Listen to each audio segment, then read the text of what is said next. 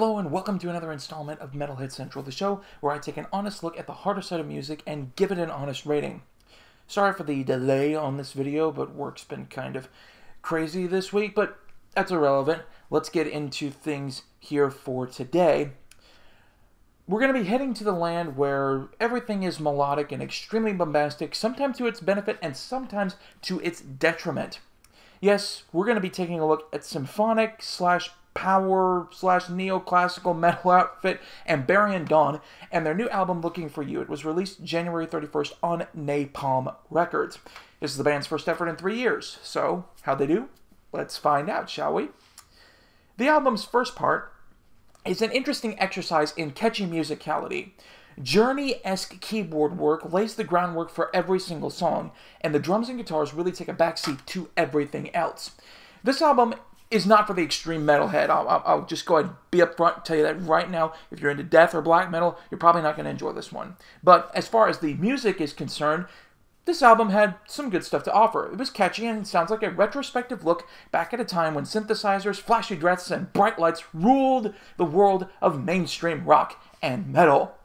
It truly feels like something that Foreigner, or again, Journey, would have put out back in 1983, only with more polished production because, well, it's 2020 and we can do that now. That's not a knock against the album, and I'm a huge fan of the homage paid to the past here. It also sounds like Mannheim Steamroller, the metal album. The Christmas Giants are well known for their thickly laid keys, and Amberian Dawn copies that formula to a T on this album. You know, sometimes I didn't know whether or not I was listening to one or the other.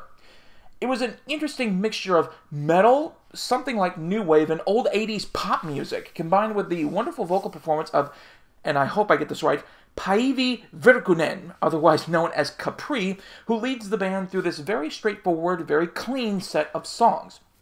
The problem with this album lies in its own interchangeability throughout the second part.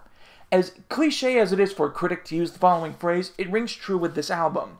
All the songs sound exactly the same.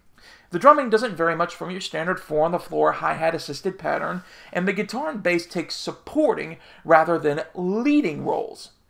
As much as the songs on here were rather nicely written, and I appreciate the band's attempts to throw Serenity into a genre well known for chaotic madness, it would do them good to pump some of the other instruments up in the mix. I'm going to give this album an 85 out of 100. It's got some really catchy tunes and some enjoyable parts, but as a whole album, it falls short of where it could be. Now, full disclosure, I haven't heard a ton from this band, so maybe my expectations were a little bit high. But as an album from a symphonic or power metal band, I expected a lot more, well, power. As such, it's fine for what it is. It could simply be better. Thank you so much for watching. Click like and please subscribe. We're trying to get this channel up.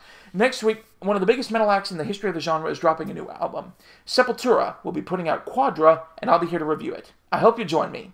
You've been watching Metalhead Central, where I give honest ratings to honest music, and I'll see y'all next time.